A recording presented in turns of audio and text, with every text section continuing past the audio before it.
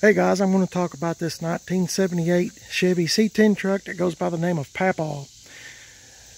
A few weeks ago now I said something about selling the truck and I priced it for $8,500. What's your best offer on it? I'm not going to give the truck away. It's not eating anything, but I'm somewhere real close to $8,500.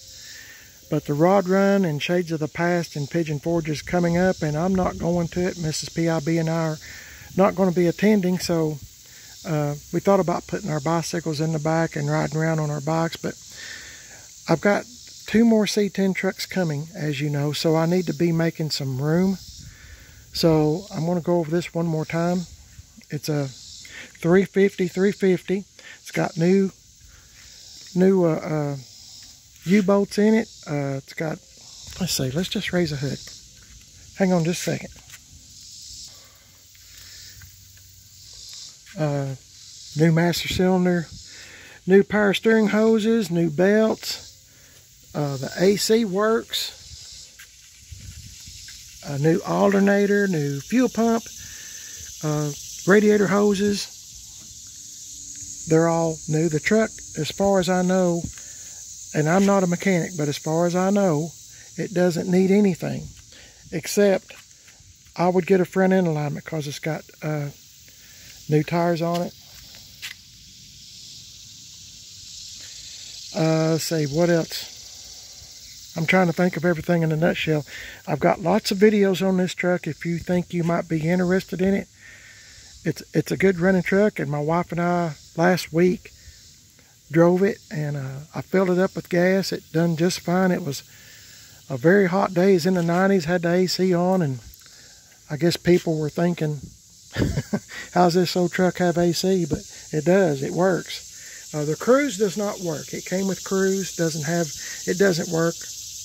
The truck, oh yeah, let me show you this. Truck doesn't leak anything. And my wife and I'm going to shut this hood, don't let it hurt your ears. It doesn't need anything as far as I'm concerned except the front end alignment, and I haven't done that because I'm kind of on the fence about whether I want to lower it and put maybe some 20-inch rims on it, American Racing, but they're kind of hard to find too, so I'm not sure which direction I want to go with this truck if I don't sell it. But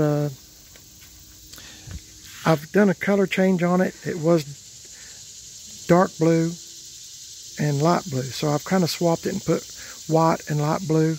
The bed was a totally different color.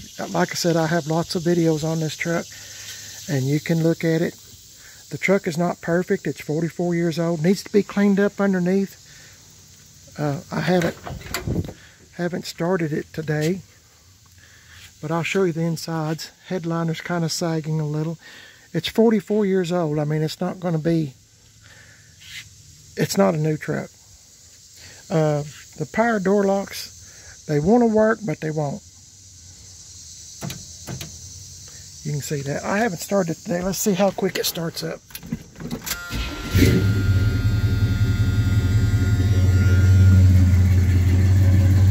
There's no smoke. It's got dual exhaust on it.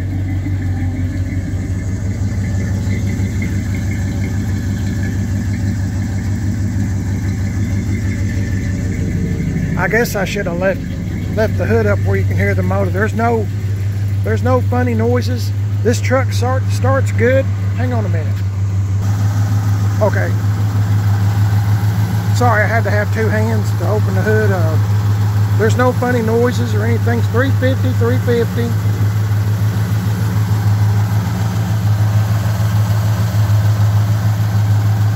It's a good truck. Shutting the hood.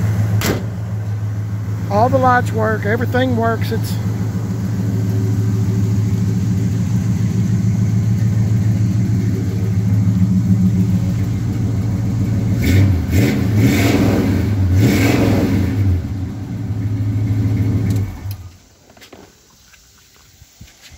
turn it off so you can hear me a little bit better.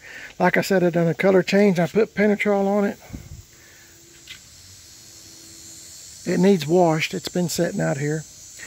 I do have a slight water leak when it rains real hard, or when it rains, and it catches on the floor mat here. But let's see, I'm trying to think of all the things that's wrong. And I mentioned the power door locks. Boy, fall of the year is coming quick. All the leaves are falling. Sometimes the radio works. Let's see. Hey, it's working. We'll hear more of it. Sometimes it works, sometimes it doesn't. Wipers work. I've got new wiper blades on it. The truck used to have dual tanks. There's no switch there, so I just put some tape there one day when I was painting the truck, and I guess I just left it on there. I'm trying to think. It's got a little bit of rust right here. This is a 78, and I've had a bunch of 78s. A little rust there. Let me get my key, and I'll open up the other side and show you.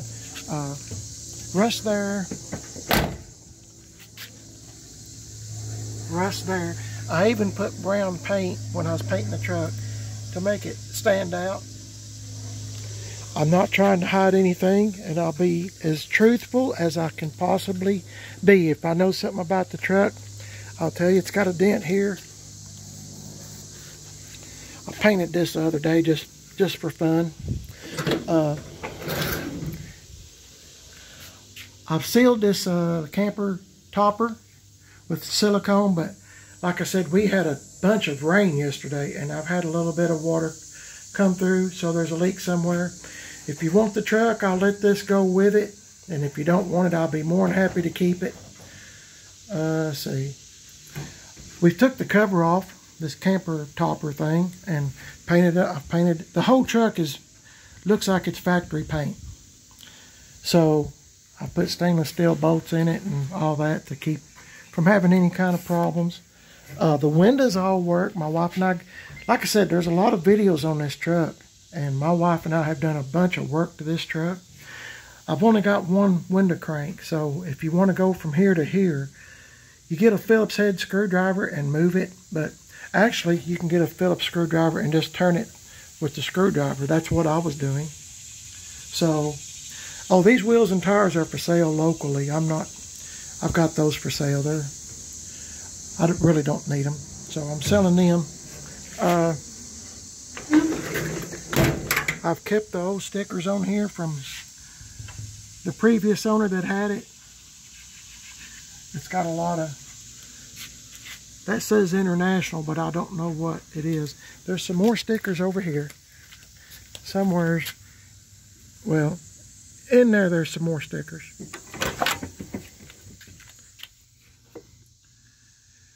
And if you take the camper topper off, you can see them a little bit better. I put new taillight lens in it. Let me crawl up and under the truck. The truck had been sitting for a long time. I bought it from Tim Dixon at Gas X Chop Shop. He's on Facebook. Tim Dixon, Gas X Chop Shop, Axes AXE. But as you can see, it's got some dirt dauber nests. The truck had been sitting for a long time, but this thing runs great. It doesn't leak anything. Like I said, the AC works, power steering, power brakes. And I think I mentioned, I think I did, it's got dual tanks on it, but somebody swapped the bed, so there's no way to put gas in that tank, and that's fine with me. It doesn't bother me any.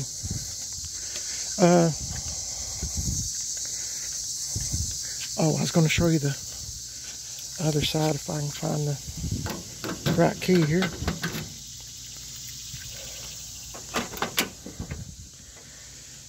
Just so you can see it from this angle.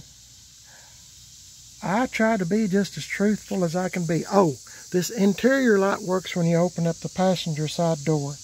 It doesn't work on the driver's side. I don't know why, but it doesn't bother me. It might you. The dash has a few cracks. It's 44 years old. It's a square body. 44 years old. It's basically in very, very good shape. There's no rust. There is on this door. I'm always talking about typical C10 rust, but this truck is not typical. It's way above. There's no rust in the rockers, not in the cab corners. There is a dent right here in the cab corner. I'm sure somebody could replace it or fix it, or as for me, it doesn't bother me. I'm all the time in my videos saying typical C10 rust. This one is not typical at all. Oh, the hood was a different color too. I've done a complete color change on the truck. Two-toned it white and light blue, sky blue is what I call it. It's got the bumper guards on it that a lot of people have tried to buy off this truck, but I love bumper guards. I love little things like this right here where you can crack the window and you know, rain can't come in if it does to rain. I just like little options like that. My wife and I have, these lights do not work on this truck. They're just the lens. We painted, we washed this whole truck. It took us probably 2 days to do a good job washing this truck. And like I said, I sealed the top, but evidently I missed a little spot where it needs some more silicone. But put a new lens on. Like I said, they don't work. It's just for show. Everything on the truck works. The lights work. The wipers work. You know, the stuff that you need to work works. Lights, wipers, stuff like that. I'm trying to think of everything I can think of that might be a concern. You could put a seat cover on this or just leave it as is. The thing rides great. It drives great. And we just, I don't know, just got an urge to sell it because, like I said, I was pretty content up until a day or two ago about just keeping the truck, which I might do anyway if nobody's interested in it, but it's a good running truck. And like I said, I would get a front end alignment just because the tires are new. And, you know, if you don't want to lower it and stuff like that. I mean, if you had this thing lowered with some 20-inch torque thrust 2 wheels on it, lowered with a little bit of an attitude, man, this thing would be killer, in my opinion. So, but like I said, all the lights work and everything. I'm trying to think of things that maybe, I can't think of nothing. That's it. Needs a front end alignment. I got a little leak in the cab. And sometimes the power door locks, well, just say all the time, the power door locks don't work. You can hear clicking, but they're not working. And sometimes the radio works and sometimes it doesn't. I'm trying to be as truthful as I can possibly be. The Lord's always watching, and I don't want anything brought up that, you understand what I'm saying? I'm trying to be truthful. I've got some videos of this truck this summer without the camper topper on it. It gives it a whole different look, but I kind of like the camper topper. My wife and I do. Plus, I really don't have no place to keep it, the camper topper. So instead of it getting tossed around in the wind with these storms we have around here, I just keep it on the truck. And as you can see, I keep stuff inside of it. So, yeah, I guess that's about it. If you think you might be interested in this truck, seriously, I mean, I don't want you to waste my time, and I sure don't want to waste yours. But if you have any legitimate questions, I'm more than happy to help you. And I'll answer as truthfully as I can. Or you can call Tim Dixon at Gas Axe Chop Shop in 10 Mile, Tennessee. His phone number is on his Facebook page, Gas Axe Chop Shop. And he is a truthful person as well. Otherwise, I wouldn't be hanging around him. So he'll tell you everything about this truck. It's a good truck. It sounds good. It runs good.